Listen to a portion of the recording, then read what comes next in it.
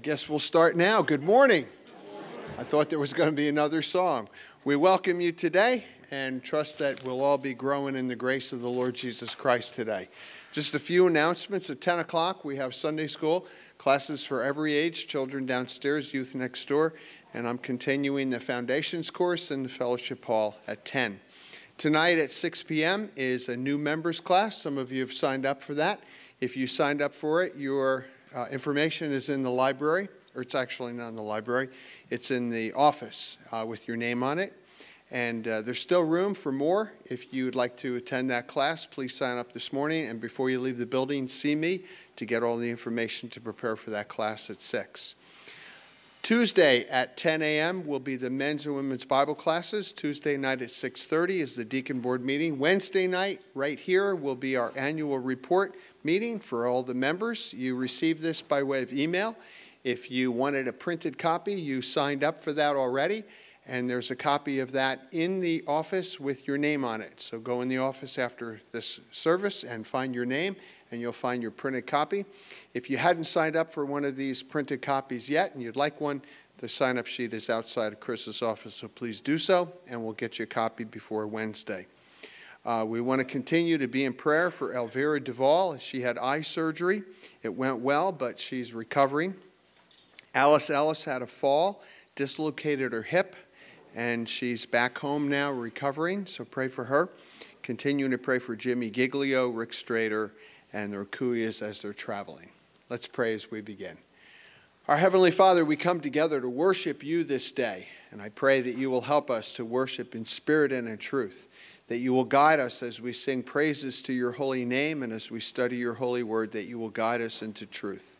We thank you, Father, that we can pray one for another, and as we stand together in prayer for Elvira, for your healing of her eyes, Father, for your care for Alice Ellis, as she recovers from this hip replacement, and Jimmy Giglio and Rick Strader, God, we continue to ask for your mercy and grace and healing in their lives. Help the Racuyas as they travel, give them rest. And Father, as we pray for our nation, we realize, God, that we are in very, very unusual days. And we would ask for godly men and women to come to the forefront, to stand and to guide and lead us. But we pray that you will work in behalf of our leaders in our country, state, and town.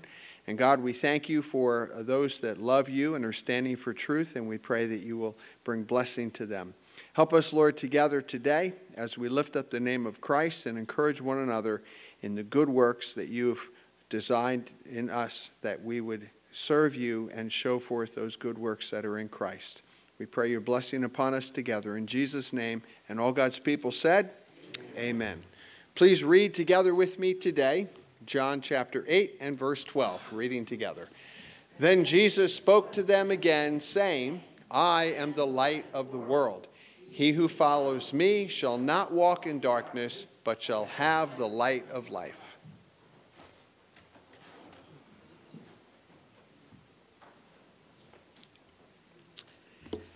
Good morning, everyone. Good to see all of you again. Well, the Bible tells us, make a joyful noise unto the Lord, all ye lands. Serve the Lord with gladness. Come before his presence with singing. Our first hymn this morning, 343, all familiar with it, Amazing Grace. Please, if you would, please all, let's stand. 343. Going to sing verses 1, 2, 4, and 5. All together. Amazing grace, how sweet the sound that saved a wretch like me. I once was lost, but now am found. Was blind, but now I see. 'Twas grace that taught my heart to sing, and grace my fears relieved. How precious did that grace appear, the hour I first believed. Verse 4. Through many dangers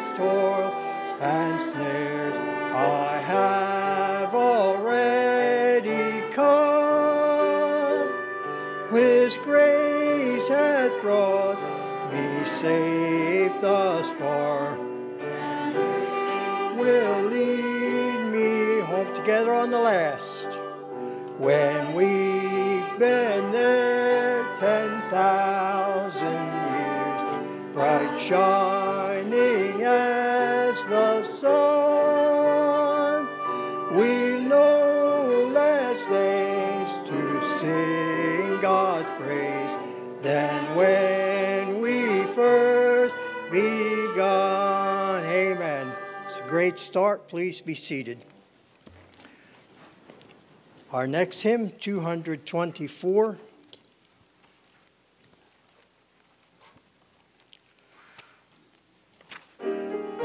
We have come into this house.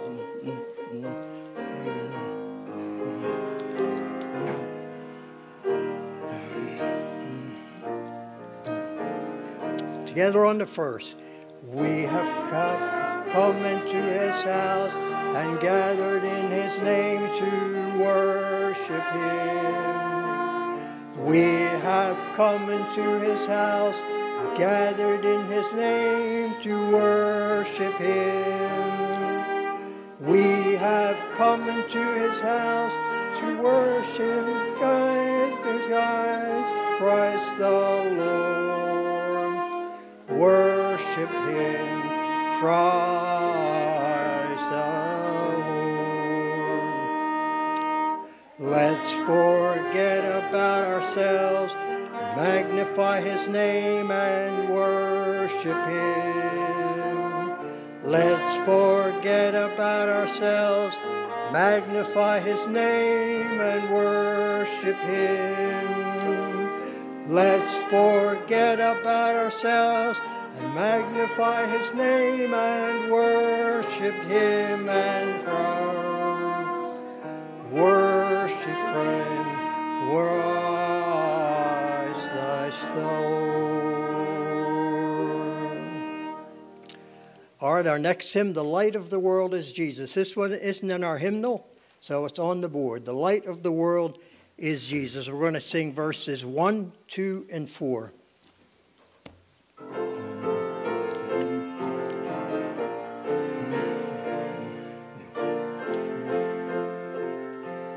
All together. The whole world was lost in the darkness of sin. The light of the world is Jesus. Like sunshine at noonday, his glory shone in. The light of the world is Jesus. Come to the light, 'tis shining for thee. Presently the light has dawned upon me. Once I was blind, but now I can see. The light of the world is Jesus. No darkness have we who in Jesus abide. The light of the world is Jesus. We walk in the light when we follow our guide. The light of the world is Jesus. Come to the light, 'tis shining for thee. Has dawned upon me. Once I was blind, but now I can see. The light of the world is Jesus. No need of the sunlight in heaven, we're told. The light of the world is Jesus. The Lamb is the light in the city of gold. The light of the world is Jesus. Come to the light, 'tis shining for thee. Sweetly the light has dawned upon me. Once I was blind, but now I can see. The light of the world is Jesus. Jesus. Great singing. Our second reading is from the Gospel of John, chapter 12, verses 42 through 47. So once again, if we could read this together. Nevertheless, even among the rulers, many believed in him, but because of the Pharisees, they did not confess him, lest they should be put out of the synagogue, for they loved the praise of men more than the praise of God. And Jesus cried out and said, He who believes in me believes not in me, but in him who sent me. And he who sees me sees him who sent me. I have come as a light into the world, that whoever believes in me should not abide in darkness. And if anyone hears my words and does not believe, I do not judge him, for I did not come to judge the world, but to save the world. Okay, Victory in Jesus, number 353.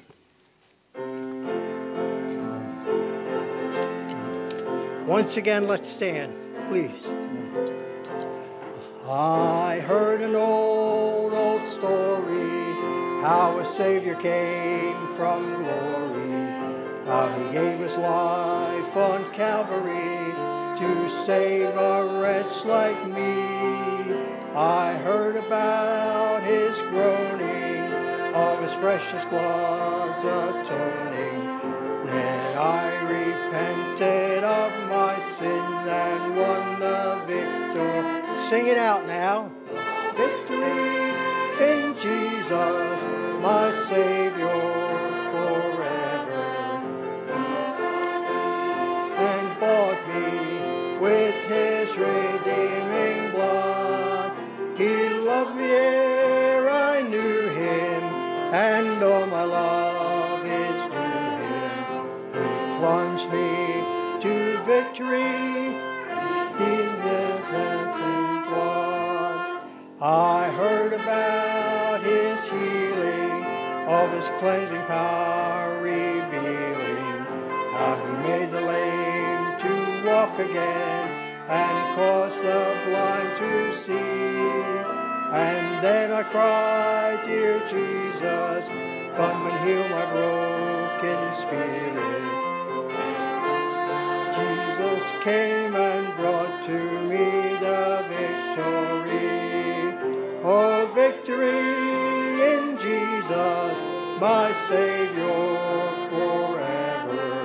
He sought me and bought me with his redeeming blood. He loved me ere I knew him, and all my love is due him.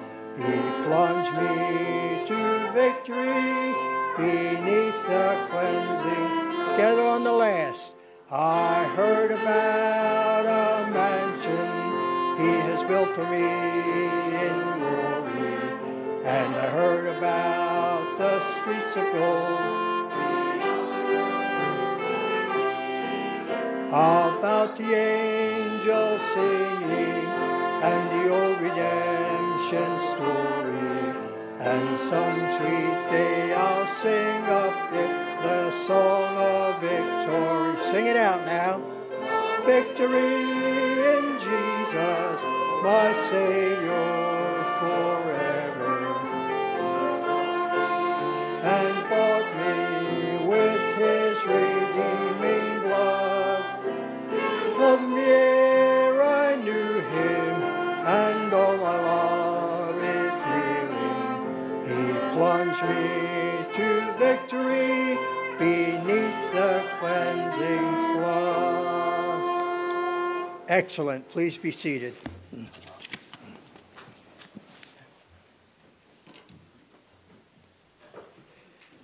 Thank you, all those preparing our hearts together. Let's open our Bibles to the book of Acts, the Acts of the Holy Spirit through the apostles. It's been a couple of weeks since we've been in Acts with all the other things going on. We're going to keep up the anniversary focus in the narthex there, and some pictures on the bulletin board throughout the month of April, since this is the anniversary month. So that was a great day last week, wasn't it? great day of celebration. Well, as we going to reflect on what we've seen, Paul is on his missionary journey. And what we've looked at already, he's in Ephesus, which is Turkey today, on his third journey. And he encountered some of the disciples of John. You might remember the disciples of John the Baptist. And they didn't know everything, so he fulfilled their knowledge. He gave them more knowledge, brought them to faith in Jesus Christ, and then they were baptized in Christian baptism, what we've seen, and they were filled with the Spirit. Paul continued to preach in the synagogue for 3 months, and he faced some opposition. Whenever the gospel goes forth, there's always those that are against it, even today. And so Paul settled then in the school of Tyrannus for 2 years, and God confirmed the miracles. God brought very unique miracles, you might remember, as Paul preached, and it was a confirmation of the message. He then encountered some spiritual warfare as he faced a demon, and that demon resided in the itinerant Jewish exorcist, couldn't remove that demon, but the demon knew who Jesus was. And you might remember what James had to say, the half-brother of our Lord. He said that the demons believe and tremble. And as we encountered that text there, they don't tremble at you and me, but they'll tremble at Jesus. And that's what we did. So today, as we continue the third missionary journey, you might have noticed the theme from the songs and readings that we're going to look at the text of Scripture here in Acts 19, verses 21 through 41. And the theme that we've given to it is turning on the light. So as we set the stage for turning on the light, let's remember some things that Jesus said. In John 3:19, Jesus said, "And this is the condemnation, that the light has come into the world, and men love darkness rather than light, because their deeds were evil." That's what Jesus said was the case when he came into the world. Do you think it's any worse now? Okay, some of you are awake. Yes, it's pretty bad now. There's a lot of evil now. And it seems to be growing and increasing. And if there was ever a need for the gospel, boy, is there a need today. So what did Jesus say? You are the light of the world. The evil is so great that sometimes people want to just run and hide. But that's not the answer. The answer is to let your light so shine. A city that is set on a hill cannot be hid. So there is physical darkness, but there is spiritual darkness, and the spiritual darkness is even greater. And the light of the world is necessary. So I hope that you're taking that Bible that you got last week, and that you've prayed about who you're going to give it to, and that you've given it to someone so that the light of Christ might come into them. So our text for today, as we said, is in Acts 19. Let's lay out the first couple of verses. 19, 21 to 23. It says, "When these things were accomplished, Paul purposed in the Spirit, when he had passed through Macedonia and Achaia, to go to Jerusalem, saying, after I've been there, I must also see Rome. So he sent into Macedonia 2 of those who ministered to him, Timothy and Erastus, but he himself stayed in Asia for a time. And about that time, there arose a great commotion about the way." That's what we're going to look at today, the riot in Ephesus. Are you ready for a riot? We're going to see a riot that's going to symbolize a lot of riots that we see today. Let's pray. Father in heaven, we ask that you will guide us by your Spirit into your word. This was an amazing event that took place in Ephesus, and we thank you for your protection through Paul. And we ask that you will guide us in the things that we need to learn and understand and live out as we walk with Christ in our lives. We pray this in Jesus' name. Amen. So notice here that Paul, it says, is purposed in the Spirit. Have you ever wanted to do something that you thought was God's will, and the Lord stopped us from doing it because it wasn't his will? Over in the book of Romans, chapter 15, Paul said, but now no longer having a place in these parts, and having a great desire these many years to come to you. Paul was a man who, once he came to know Christ as his Savior, lived in the power and fullness of the Spirit.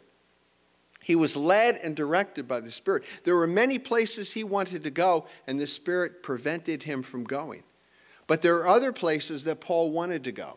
And so in our text right here, it says very clearly that these things were accomplished, as verse 21, Paul purposed in the Spirit.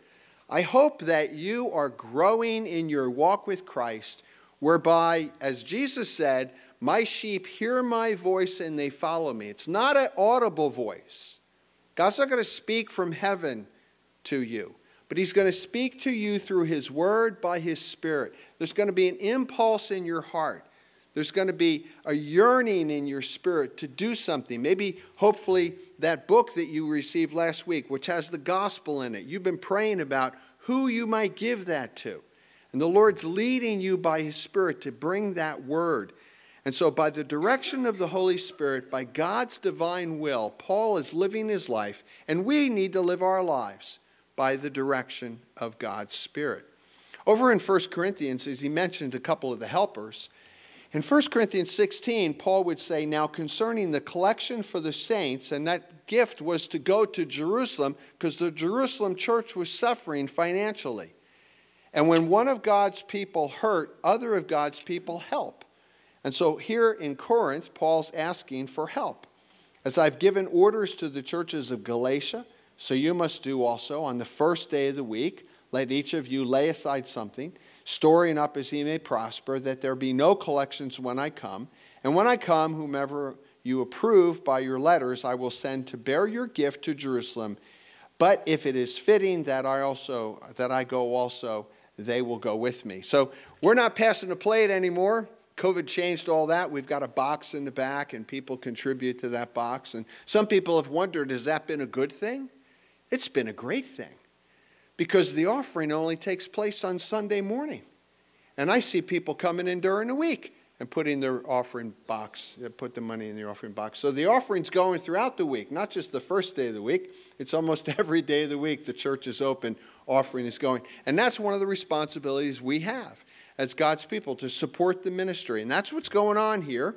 As verse 22, he sent to Macedonia 2 of those who ministered, Timothy and Erastus, but he himself stayed in Asia. So he is imploring others to help in the ministry. And the ministry, as we said, is not a one-man show or a one-woman show. It's involving everybody. We all need to participate together. Now, the focus of our study this morning in Acts 19 is going to center around the temple. The temple of Artemis, or in Latin, Diana. And you're going to hear some people shouting out like a cry, a war cry, about the temple of Diana. But before we get into that in detail, I want to go back with you in context to verse 20. So if your Bible open to Acts 19, go back with me to verse 20, because this is really setting the stage for what we're going to see.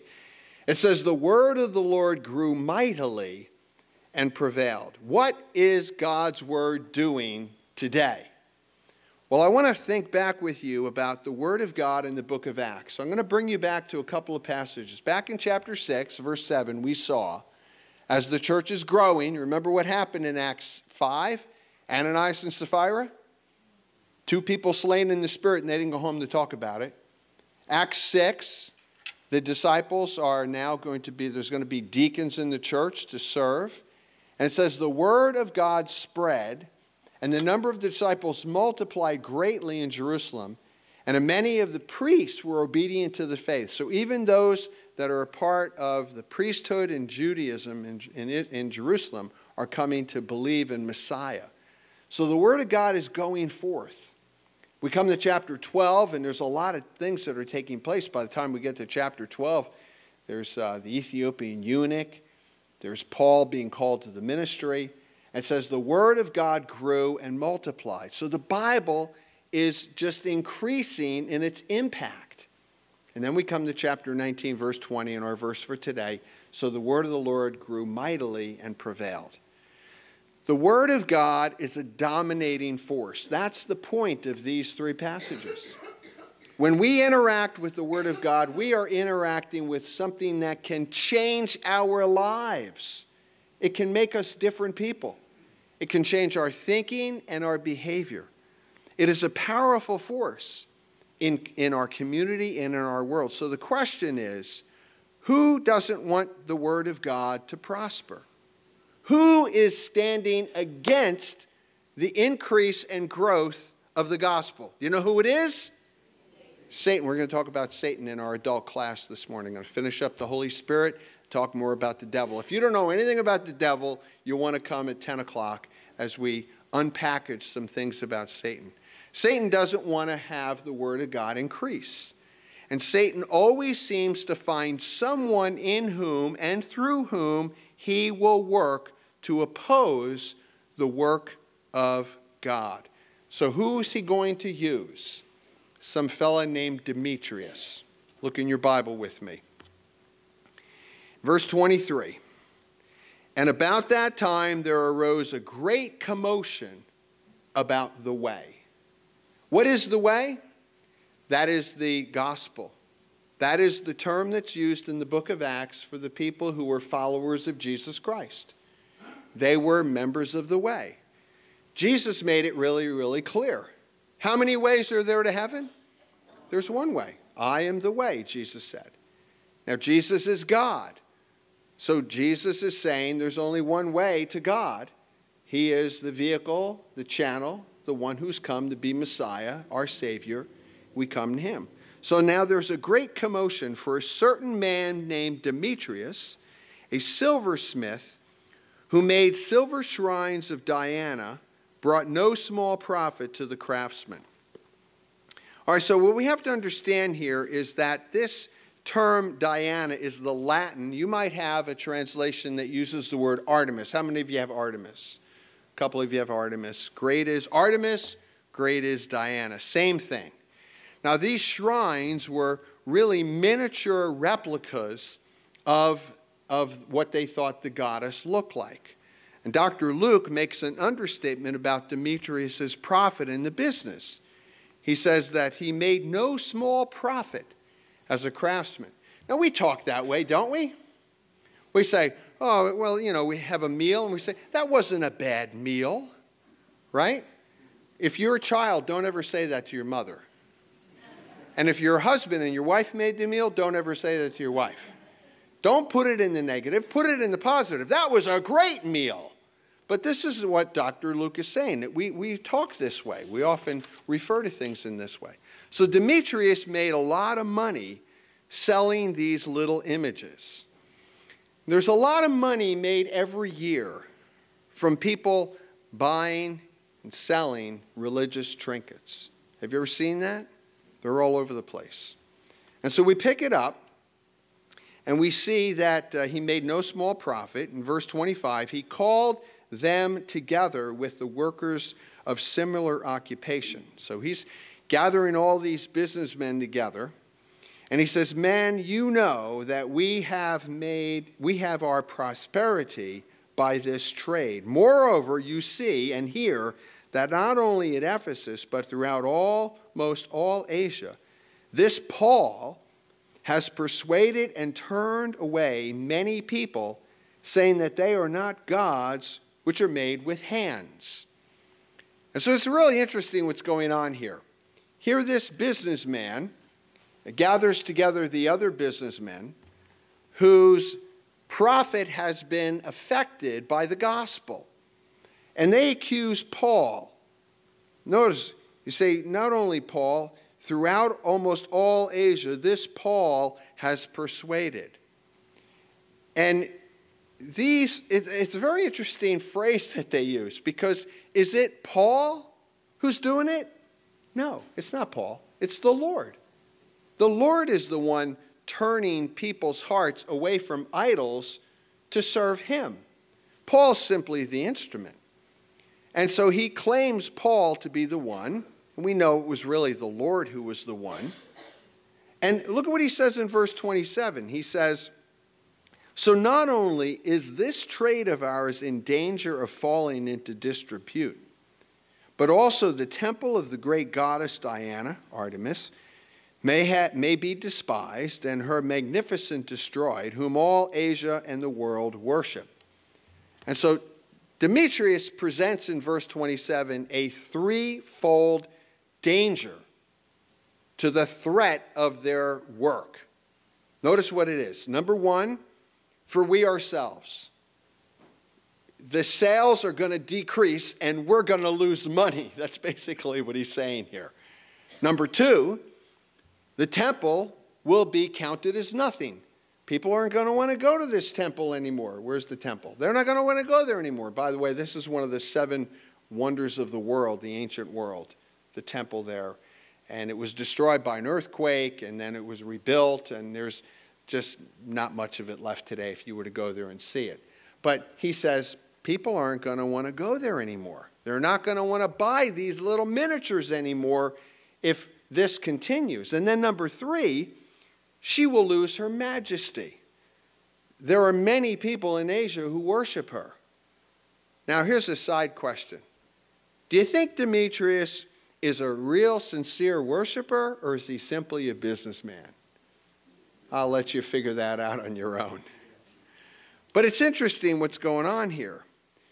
What's going on here is that the Christian faith is impacting a business that is contrary to the things that, the way God would want it to be. You know, Paul comes into this culture, this Greek and Roman culture, and he's a God-fearing man. He knows Deuteronomy 6, 4, and 5. You know that one? Hear the Lord, Israel, is one. We are to worship the Lord and honor the Lord, love the Lord with your heart, soul, mind, and strength. He sees people not worshiping God, but worshiping gods. And his heart is moved by this. And so he begins to preach the gospel, and the gospel is affecting these things. And so he's going through this, verse 28. Now when they heard this, they were full of wrath and cried out, and here's their war cry. Great is Diana of the Ephesians, or great is Artemis of the Ephesians, whatever translation you have, Greek or Latin. And verse 29, the whole city, filled with confusion, rushes into the theater, and here's the theater. They rush into the theater with one accord, having seized Gaius and Articus, Macedonians, Paul's traveling companions. So what we have right here is a mob of people, thousands of people rushing to the theater out of this desire to worship their god and goddess, Artemis or Diana.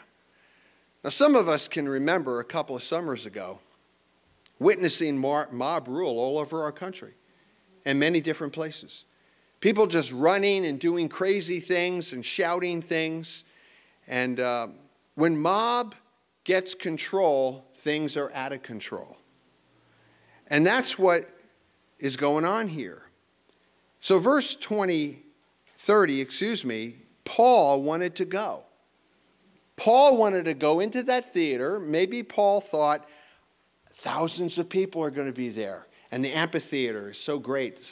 I was in one amphitheater like this in Caesarea, and you can stand right down in the middle and you can just whisper, and the people way up top can hear. It's an amazing acoustics that are there. And so maybe Paul thought, this is an opportunity to hit the masses with the gospel, present the masses with the gospel. But what happened? The disciples would not allow him to go. Paul wanted to go, and they said, no, Paul, we're not going to let you go. The disciples would not let him go. Wisdom is often listening to the counsel and reason of others. You see, it is one thing to be in danger and believe that God will help you escape. It is another thing to walk right into danger and presume that God will take care of you. It's sort of like laying on the railroad tracks and praying, God, don't let the train hit me. That's foolish. That's foolish to be that way. So here, these Christians are talking some sense into Paul. Don't go there, they'll kill you. They think you're the reason that they've lost all this money. You've cost them a great profit. Everybody will be nice to you until you touch their pocketbook or their wallet. So Paul, you've caused these people a great hurt. You know, Christianity should be the greatest threat to a bar, to a strip club, to a pot store, and to even an abortion clinic. Christianity should affect the culture because Christians should live in such a way that these businesses will not profit. And when the gospel comes to a people, it should affect the way they spend their money. So look what happens next in verse 31. Then some of the officials of Asia, who were his friends, it's good to have friends in high places, sent to him pleading that he would not venture into the theater. Even these friends of his in government said, Paul, you're going to die. Don't go there. Listen to our counsel. So verse 32, some therefore cried one thing and some another, for the assembly was confused, and most of them did not know why they had come together. What a comment that is. That's a mob rule. You know, if you remember some of the pictures from a couple of summers ago, and then an interviewer would stick a microphone into someone and say, why are you here? I don't know, I'm just running with everybody. A lot of people don't even know what's going on, and they just follow the crowd. Don't be like that. Don't follow the crowd. Well, they drew Alexander out of the multitude, a Jew, putting him in front. And Alexander motioned with his hands and wanted to make his defense to the people. But when they found out that he was a Jew, all with one voice cried out for about 2 hours. Can you imagine that? Here's their war cry. Great is Diana of the Ephesians. Great is Artemis of the Ephesians. You know, what is today the war cry that is similar to great is Diana of the Ephesians? There are war cries today. Are you listening? Let me tell you a couple of them. I am Hamas. That's one of the war cries today that people are wanting us to listen to. Death to America. There's another war cry that's coming out that people want us to listen to. From the river to the sea. There's another war cry that's coming out. You see, we've all heard people calling and shouting things. Now we recognize the evil of some of them. Heil Hitler. Remember that one from historically? That was a war cry. And that's essentially what's going on here. It's a worship of anything other than God. Great is the economy. There's another war cry. You heard that one recently? You see, it takes strength and courage to stand against the war cries of our day that are anti-God. And this was a war cry in Ephesus of these worshipers of great emotion and pull. Listening to a lot of other preachers getting ready to preach this today, I listened to Dr. James Montgomery Boyce. He's now with the Lord, you realize that. But he was the pastor at 10th Presbyterian Church in Philadelphia for 32 years. And he said there's something very interesting. There's nobody on the planet today worshiping Diana or Artemis of the Ephesians. That whole godless worship and idolatry has disappeared. That one's gone.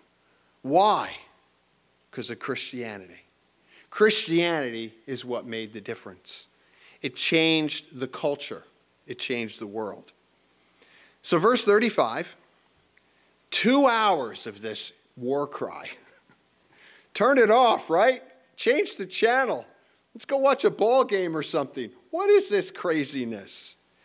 And when the city clerk had quieted the crowd, this is a pretty prominent guy.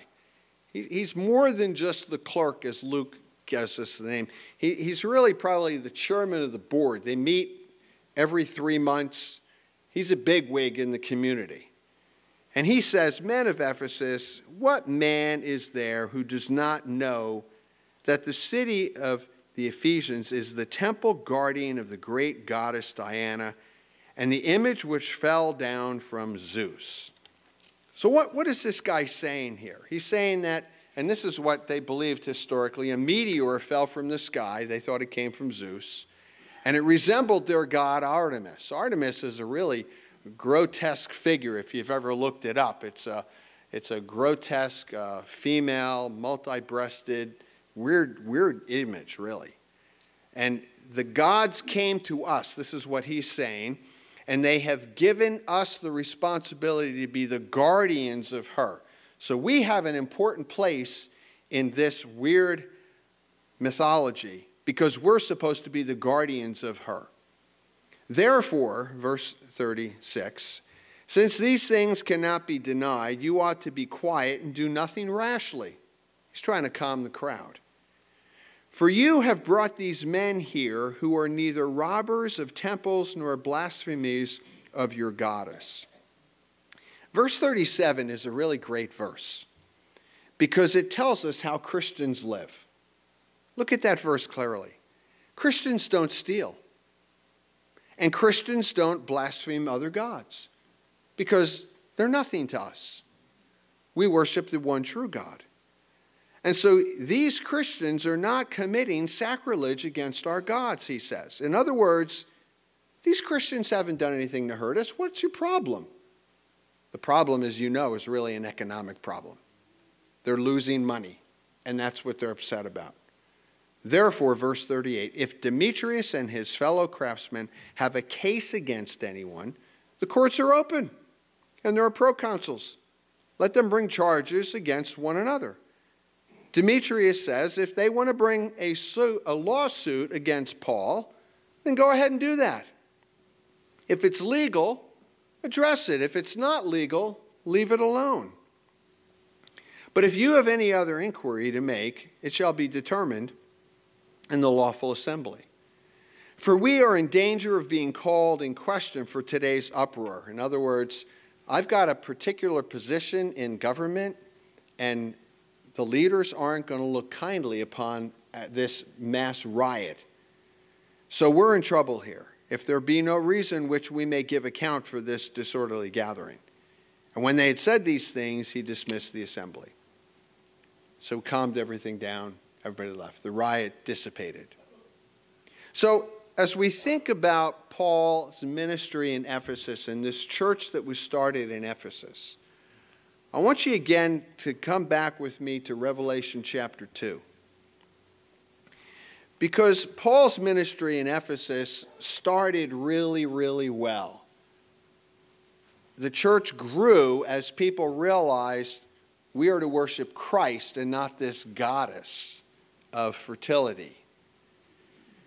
And we need to be reminded as to what God told the church in Ephesus through John. Because often what can happen is over time, our excitement and zeal can wear off. It can fade. And we need to be reminded of what happened to the church in Ephesus. Remember, therefore, from where you have fallen. Remember. Do you remember how excited you were about being a Christian, how on fire you were to share Christ with people, how you weren't bashful or shy, you were really, hot for Jesus? Remember what you used to be. Repent, change, confess, and do the first works, or else I will come to you quickly and remove your lampstand from its place unless you repent. Remember, repent, and repeat. That's the message we need when our Christian life begins to become a little stale. When the things of God begin to be, a little boring. Oh, we're going to study the Bible again? Oh. Another prayer meeting? Oh. Are we listening? Remember, repent, and repeat. Some of you know I enjoy music, and I was listening to a song recently, and I think the words really fit. It's from DC Talk. It's the song In the Light. I keep trying to find a life on my own apart from you. Talking to the Lord. I am the king of excuses. You ever said that? I've got one for every selfish thing I do. What's going on inside of me? I despise my own behavior. You ever come to that point? This only serves to confirm my suspicion that I'm still a man or a woman in need of a Savior. I want to be in the light as you are in the light. I want to shine like the stars in the heavens. O Lord, be my light and be my salvation. That's Psalm 27. Because all I want is to be in the light. All I want is to be in the light. You see, if you have come to Christ, you know that the Christian life is an up and a down journey. You're striving for consistency, but that isn't always the path. Sometimes it's like a roller coaster at Six Flags. And we need to be remembering what the Lord told the church in Ephesus and be willing to repent and then go back and do those first things that we did. Come with me to John 16 as we close. For Jesus said that the Holy Spirit would come. In John 16, verse 5, but now I go away to him who sent me, the Father, and none of you asked me, where are you going? He told them. But because I have said these things to you, sorrow has filled your hearts. Certainly they're upset Jesus is going to leave. Nevertheless, I tell you the truth. It's to your advantage that I go away, for I do not go away. The Helper, that's the Holy Spirit, will not come to you. But if I depart, I will send him to you. So Jesus leaves, the Holy Spirit comes. And when he comes, look at the three things he's going to do. He will convict the world of sin and of righteousness and of judgment. And so the Holy Spirit will convict us of our need for Christ, and the Holy Spirit will continue to convict us of the sin that's in our hearts and in our lives when we're not with the Lord as we ought to be. But what do we do about that conviction? Do we respond to the conviction and let God's Spirit then move us to the next step? For he will then also convict of righteousness. The righteousness is who Christ is and what Jesus came to do. The fulfillment of what we deserve, the judgment that we deserve, was put upon him.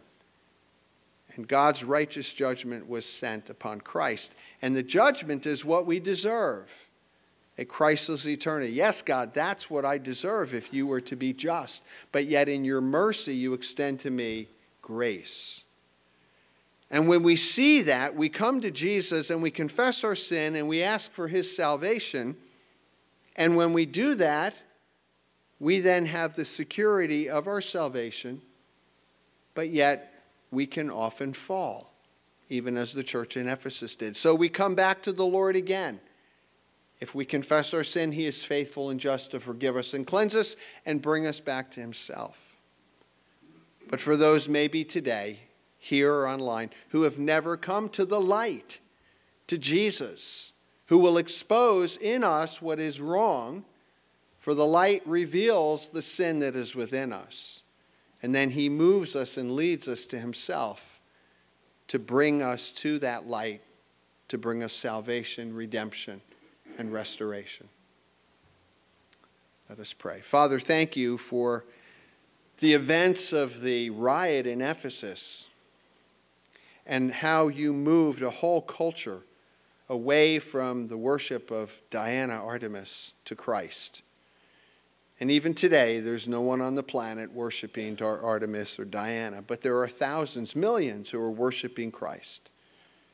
Help us to truly worship you in spirit and in truth, and to allow the light of Christ to penetrate our hearts each day, and to have us walk in that light. Yes, we struggle, even as Paul would say in Romans 6, what we want to do, we don't do, and what we do, we don't want to do.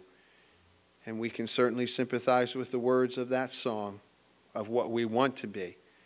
And so help us, Lord, to be able to be all you want us to be in the fullness of Christ in our lives, following the light of Jesus. I pray this in his name. Amen. Please stand with me for our closing worship.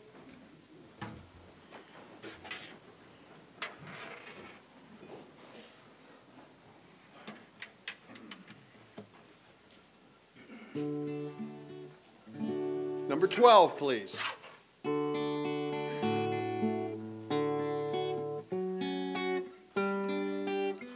Can you hear it? I can't hear it. Now I can hear it. Seek ye first the kingdom of God and his righteousness, and all these things shall be added unto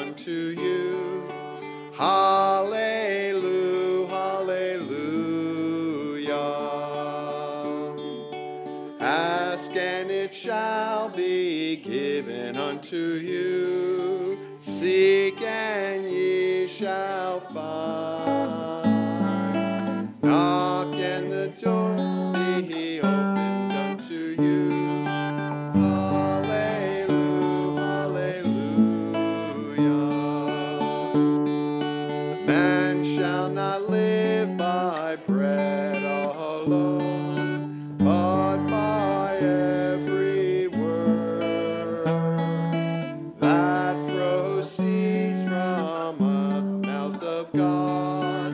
Hallelujah, hallelujah. Seek ye first the kingdom of God and his righteousness, and all these things shall be added unto you. Hallelujah, hallelujah. Hallelujah, hallelujah.